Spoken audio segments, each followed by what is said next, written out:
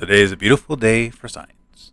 What we're looking at here are strands of plasma, part of the loops of what we're seeing, that are reaching already well into front view, that are stretching all the way outward, meaning that what we're seeing here is much larger than what we see in presentation.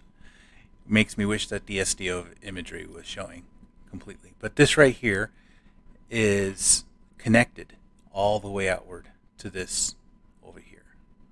So if you look, you can see these strands, these magnetic field lines, are connected all the way out to what we're watching here.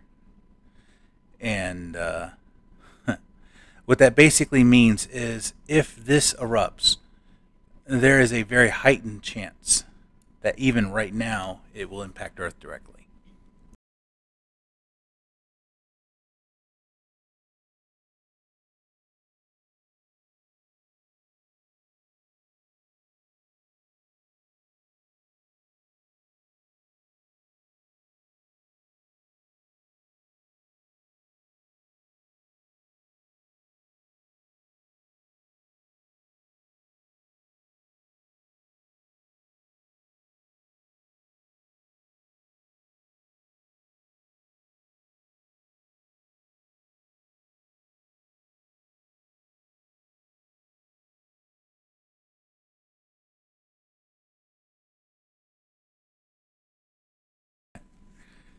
Additionally, the plasma we're seeing is reaching out well beyond the distance we see many CMEs reach when we're watching CME. So we're watching a coronal mass ejection. We see them go hundreds of thousands of miles into space before they're cool enough that it's no longer showing on the imagery. And then we have to wait for LASCO to show us the difference view of where we see the radiance of the CME itself. In this, we're seeing plasma circulating and creating its own network of flow, reaching well extending past that temperatures that we would normally see in this range. This is reaching in the area of where we see many filaments and prominences will reach out. Well, not filaments, prominences reach out. Filaments run across the sun or along the sun. Prominences, they tend to just spiral outward hundreds of thousands of miles. And what we're seeing here is active plasma movement with the connected flow reaching hundreds of thousands of miles out. This would definitely be a situation where if an event happens, we would expect a G5 possibly, and there will be power outages and things of that nature. So that's a good warning to have. Keep an eye on this, because what this does could have a significant impact. And I don't normally make those kind of statements, because normally it's not true. And you hear all these other people are like, oh, this is going to destroy us. This won't destroy us, but this will be an extremely impacting event.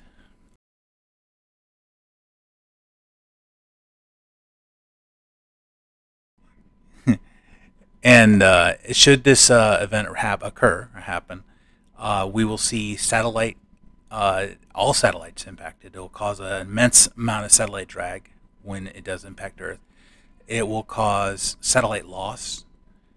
Depending on the duration, it could cause permanent satellite damage or destruction, because if they cannot communicate, or the communication of the satellite, even its own software, be able to operate within function and auto adjust, it will lose its ability to maintain with the amount of drag that the introduction of a CME of this nature could inflict. And additionally, it will cause a lot of communication issues. And this is the kind of event, if it did occur, I'm not saying it does, these are the things we need to keep an eye on. If this does erupt to the point where we have a massive CME from this is something that they would say, okay, we would have a power outage that could impact things very significantly. We can see internet outages very significantly. This is this kind of event. So all the forewarnings and the cry wolves that you've heard from these medias up to this point, this is what they keep thinking they see. Now, this doesn't mean this will cause this, but this is the kind of thing we look for when we want to know what could cause this. So Yeah, I'm a little bit beside myself here. This is a very beautiful yet very very dangerous situation, and I think that yeah, this is the thing that I received a message from my mother and an email stating we need to look at this. Oh, and NASA did put out a report as well.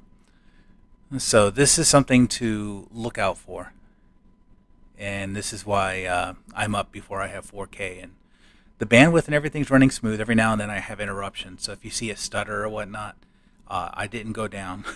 I'm still up 24/7 best I can, and if I go down, I'll come back up as quickly as I can. But still waiting on the 4K to be installed. They've run into some hiccups, or the fiber, I mean, so I can run 4K.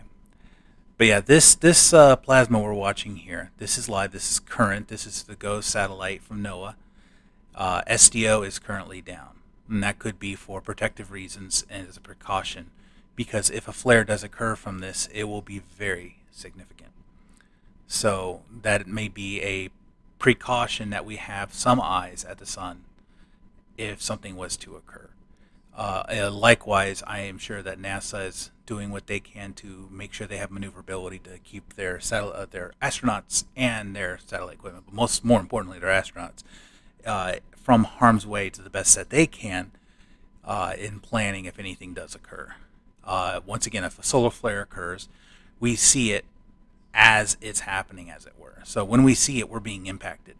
So a flare happens, takes about 8 minutes to travel approximately from the sun to the earth. When we see it, we're being hit by that flare. The flare is the light that's being emitted in immense amounts of energy.